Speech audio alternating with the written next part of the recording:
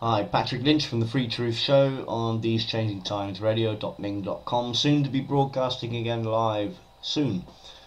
The Olympic ceremony, I just want to go over it. What a farce, what a joke. It's all satanic, kind of Luciferian, Illuminati symbolism all over the place. The first opening ceremony, the opening ceremony was satanic, kind of Harry Potter type Grim Reaper figures with black cloak and garb. With a magic wand presiding over little children on NHS hospital beds. Lots of flashes of pyramids and all-seeing eyes, never mind the pyramids all around the stadium.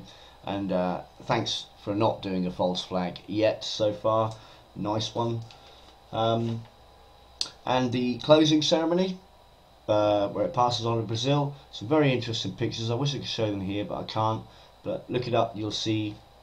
Well, we've got the extinguishing of the flame with music from Dances with Wolves. As you know, Dances with Wolves is about the genocide of a whole race of people in America. Okay. Anyway, I thought that was just an odd tune to have while you're extinguishing the flame, the Olympic flame. Anyway, lots of newspaper clippings of Shakespeare. Everything had Shakespeare all over it. Also there was To Be or Not to Be was the main kind of newspaper clipping you could see. To be or not to be. Now be aware, no pun intended, that to be or not to be, it's a kind of Masonic joke. The beehive mentality. The beehive is a very important symbol for Freemasonry, for example. Why is it is on the American passport, for example? Anyway, just randomly, not randomly, because the beehive is an important symbol, a bit like this one. It's an important symbol in Freemasonry because the hive mentality, we're the worker bees, and there's a queen at the top, and which queen we don't know, but generally there's a kind of Borg-like hierarchy going on here, matriarchy if you like. And the beehive is a very important allegory for describing how the herd is to be managed, as it is, if you like. The cattle. Anyway, I digress. Another one is The Rest is Silence. That's a bit strange. Read all about it. That song, that's the only lifting thing about the whole thing, apart from Roger Daltrey's performance, which I thought was top class. He's still got it. Was We're Wonderful People. So when did we all get so fearful? That was interesting. Now we're finally finding our voices. So read all about it. Thank you to the lady who sang that song, and she seemed quite impassioned about that, like she was really trying to get a message across under the nose of the Illuminati or something. It was interesting. But what is on here about, again, on, not pun intended, then you had these guys and girls building this pyramid. It was kind of an uncapped pyramid at the end of 303 white boxes. Now please go and look at this. I'll put the link on. Anyway, just have a look at these white boxes. Go to the Mail Online now and you'll see pictures of the whole thing, but keep scrolling down and you'll see the phoenix coming out of the cauldron, if you like, the phoenix from the flames and everything. You know, it's all very symbolistic. But 303 white boxes carried in to Running Up That Hill by Kate Bush, and apparently the 303 number is the choice, the amount of events that was going on. 303 events throughout the whole Olympics. Big white pyramid, basically built from 303 white boxes. Very strange. And the women laying prostrate lying down, face down, I think it was, prostrate in front of this pyramid that's yet to be capped. White boxes. George Michael came on wearing what appeared to be either a kind of a skull or an alien design on his belt buckle. He's dressed in black. One of the headlines that was laid out was Martian sends message home. And then Russell Brand singing the Beatles. That was just gross. As I say, and the Queen formed and had Freddie Mercury singing. I still find that odd and a bit morbid. Okay, it's Freddie Mercury and there's a lot of fans and this is how we do it. But his friends were there playing with him and he's dead. You know, it's just, call me old-fashioned, but still think that's weird. You know, you're used to that. I was very disappointed Muse decided to play at the Olympics, which they will know, judging on their They Will Not Control Us tune, or maybe They Are Controlled tune. They know the Illuminati agenda, they know what's going on, they know what they're singing about. Why did they sing at the Olympics? Muse, come on. I've seen them live, it was one of the best amazing experiences of my life. It was like watching Queen live, but better. And I think you let yourself down there, guys. But keep on trucking and just getting the word out there and just being an inspiration to people. Otherwise, don't do that sort of nonsense again. I mean, Fatboy Slim rocking the whole place with 2 CD players, basically, twiddling buttons. That was a bit sad. The national anthem of Greece. I know it's played because it goes back to Greece 3,000 years, the whole ceremony. But in the state that the bankers have put Greece in, to play their national anthem as part of some Illuminati ritual is still a bit of a piss take to me. God bless Greece, and I hope you pull yourselves out of that mire that the bankers have put you in. Just grow your own food and look after each other, and we're not far behind you. Ireland's screwed already. So, and the Red Phoenix rising out of the flames, the cauldron, it's all very strange. You'll see that.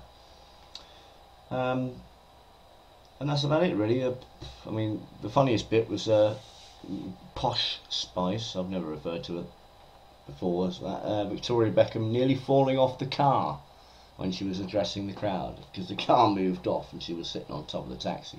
That was quite amusing.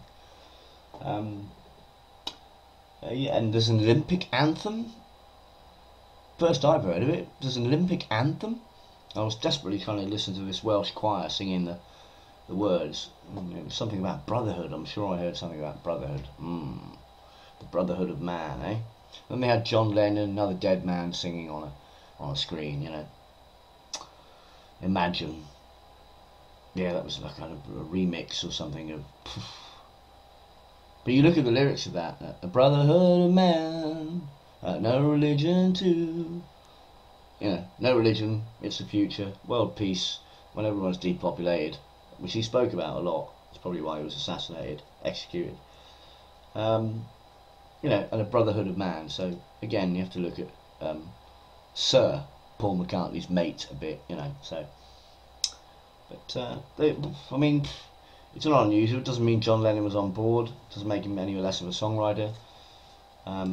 If he did write the song, and you know, because the European Union, they use Beethoven's Ode to Joy, 9th Symphony. So, and Beethoven was not a Mason. Beethoven fought the establishment, struggled a lot against the establishment, vilified, still came out on top as the best composer on the planet ever, still to this day. But they use his music, that eternal kind of real brotherhood of mankind, a very godly man who loved truth and abhorred tyranny. They'll still use Beethoven's Ninth as the European anthem. It's not the European anthem. It's Beethoven's Ninth, alright? It's for everybody. It's like having Hitler using the Ninth as an anthem. So that's it, basically. Thanks for not causing any destruction during the Olympics so far. Now we have the Paralympics. So I think they've chosen to disturb the Olympics at the most opportune time on the closing ceremony. I'm very, very, very relieved, given the history of the false flag attacks in this country and abroad. I'm very relieved that it's over. I was going to leave the country and just in case there was some kind of fallout, you know, but I decided to stay here and protect my family from any kind of pandemic or false flag pandemic or whatever, shoving people into community centres, forced inoculations or something like that. I thought I'd stick around just to be there for that, but I'm glad I did. But now it's 2 more weeks to go of slight anxiety, because I'm very surprised that a false flag attack hasn't occurred at the Olympics. The one thing in 2012, and by the way 2013 is the Illuminati's most important year in my view, because they're always ahead 1 year in their calendar. They're 1 year ahead. So that's why 9/11 happened at the start of their millennium in 2001. See, so 2013 is probably when the real stuff is going to happen. But I'm very relieved, very happy that no one's been hurt throughout the whole Olympics. So for some reason, the bankers have decided not to exploit this world event. So were all the military there to get us used to military being on the streets, you know, and heavier laws, more security? Was that all prepping the public, getting them used to it, acclimatising them? That's the word. So I guess we're going to be pretty acclimatised after this, you know. If we allowed this to go on with the rapier missiles and big ships on the Thames and thousands and thousands of army, even foreign troops parading around, checking people, patting them down. We haven't heard much about how the military were treating the public actually, but the police were pulling people off walls and arresting them and detaining them for 8 hours for not smiling when those were going past. Seriously, he had some kind of facial fault, like muscular dystrophy or something, and he couldn't smile, and they thought that was suspicious and that it was unmutual. So PC Shiny Buttons is alive and well. Welcome to England, where if you drop £10 on the floor, they fine you for littering, which is £40. And if these are real stories, and a thread from a woman's glove that she wasn't aware of that had come loose from her glove, she was fined for littering. Guy pulls up at traffic lights, puts his handbrake on, lights a cigarette. He's not in control of his vehicle. Bosh! It's nuts over here. All the different services and departments and regulators are just falling over each other to,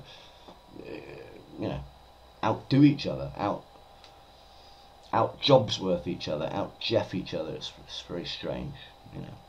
So keep smiling, you know, for fear you might get pulled off the wall. That was a very strange thing. Apparently he was next to some protesters, but they didn't say what the protesters were, or how many of the protesters were, or what they were protesting about. They just made it up, it seems. Because the police have been known to lie. Yeah, to be honest with you, all the dealings I've had with the police have been absolutely fine. They've never been over the top with me when they've arrested me, or and it's happened quite a few times.